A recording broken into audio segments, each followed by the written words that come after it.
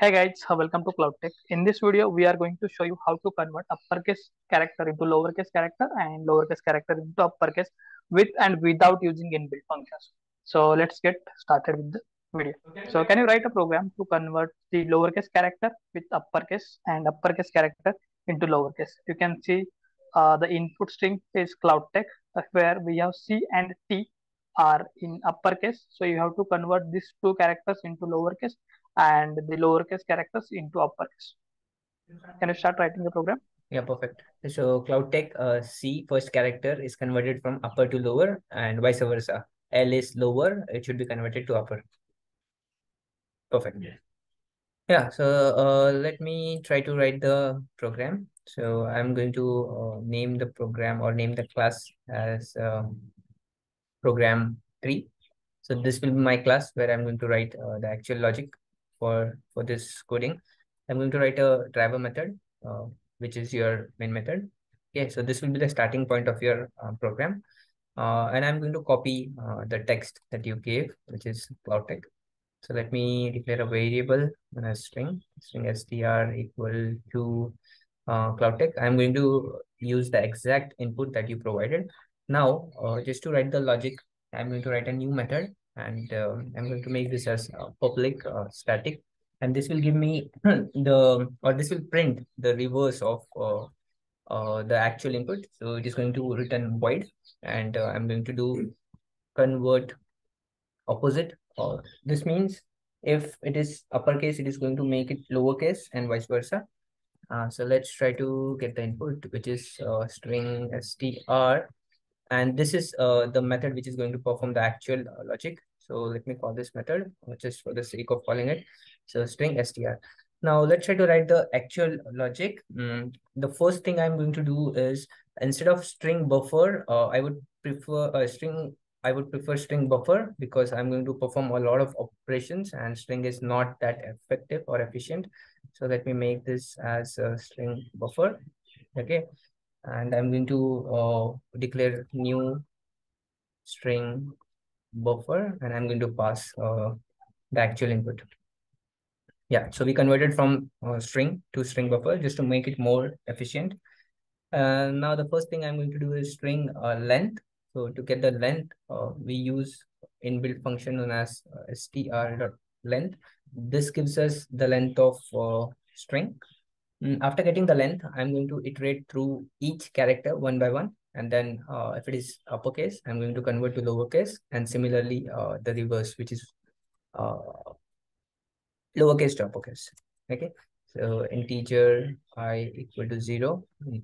I is less than length and I plus plus. So I am iterating through all the characters one by one and changing the nature of that character.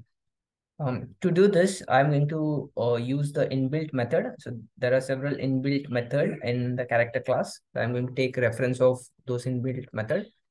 First thing is to get the character at that position. So character C equal to str dot caret. So caret gives us the character at that location from the string. So this is going to be I.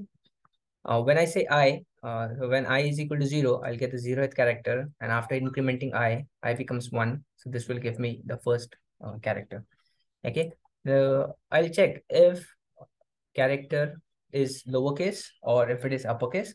So if character dot is lowercase, and I'm going to pass the actual character, which is C. So if it is lowercase, I'm going to make it uppercase.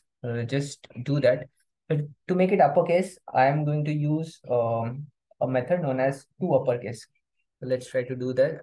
String dot set character at, and the index is going to be I because I am processing ith character, and I'm going to change this to uppercase. Character dot to uppercase and pass the actual character, which is C.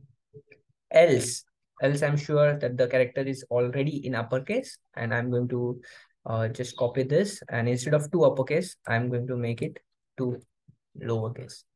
Okay, so this will this will change the string from uppercase to lowercase and vice versa. So let's try to print the character. So after this, I'm going to print the actual string. So string buffer str. So let's try to print this after for loop or as out. Okay, so str, I'm going to print. Let me run the program.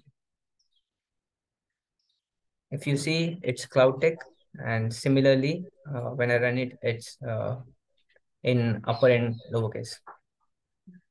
Yes. Okay, so here you have used two lowercase and two uppercase. These are the inbuilt functions, right? So I don't want to use inbuilt functions. Can you do it without using inbuilt functions? Yeah, so I can do it without using inbuilt function, but for that I need to use ASCII. So ASCII, if the character is lowercase and if I subtract 32 out of it, then it becomes uppercase. And similarly, if the character is uppercase and if I add 32, it becomes a lowercase. So let's try to use this logic. The logic is like this. If your character is lowercase, and if you want to make the character as uppercase, then you do C minus 32. And if your character is uppercase and you want to make it lowercase, then you do C plus 32. So we are going to take help of this. So when it is lowercase, we have to do C minus 32. So let's do that. Character to uppercase, and we are going to convert C minus 32. As we know, any operation on character with integer returns integer. So I'm going to cast it to character. Okay. So when I cast it to character, I need to give the brackets, right, to uppercase. So I'm going to pass this. And similarly, I'm going to have character to lower case, and I'm going to add 32. Okay, so this will be two lowercase, and let's try to add two lowercase. Okay, so I'm not using inbuilt methods. I'm taking help of ASCII manipulation to achieve the same thing. Let me run this program. So if you see, the input is CloudTech and the output is this CloudTech in the reverse order. Okay, perfect. It is working as expected. So I have one question for audience that what will happen if your cloud tag or a string contains a number or a punctuation mark?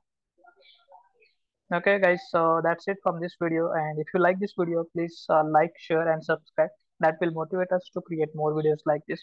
Thank you. Bye bye. Thank you. Bye bye.